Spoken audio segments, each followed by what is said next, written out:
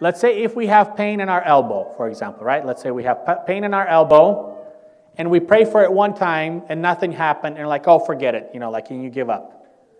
Does that take you, are you continuing to stay in believing? Actually, let me back up a little bit. So when you have pain, and you decide to pray for it, what category does that put you in? Believing or unbelieving? Believing. So that's the state that will guarantees you a blessing, get you a result, correct?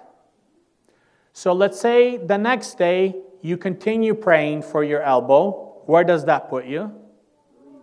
Believing. Let's say on the third day you continue. Where does that put you? And then somebody tells you just forget about it, like that's your life. You're just going to have to deal with it. And then you stop praying. Where does that put you? Unbelieving. When you switch back to unbelieving, is anything going to change with your elbow? No. So I'm using a simple example, but I just want us to understand that principle. Now, most likely, a person's not going to try to talk us out of it. Now, sometimes some people will, but who will try to talk us out of it? The devil. Who does the devil sound like? He sounds like us.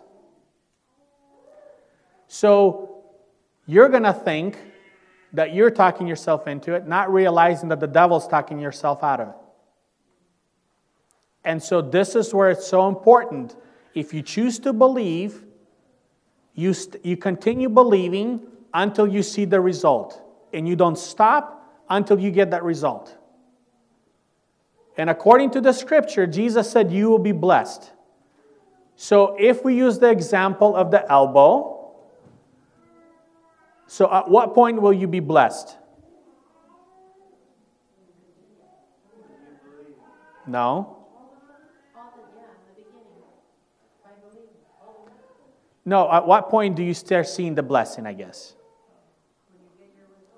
Yes. So when your elbow is healed, that's when you're blessed. Okay?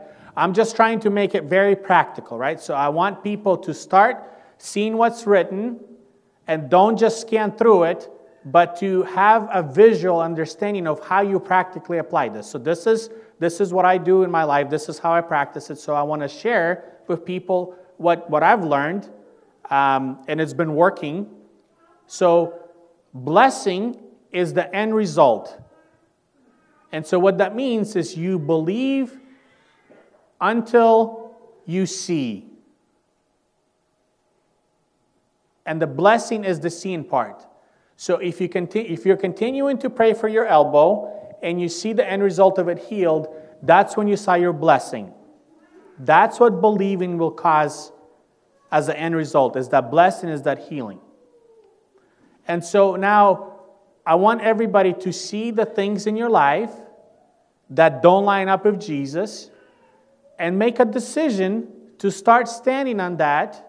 And not believe one day and not believe the other day, believe one day, not believe the other day, but be consistent. Stay in that believing till you get the end result.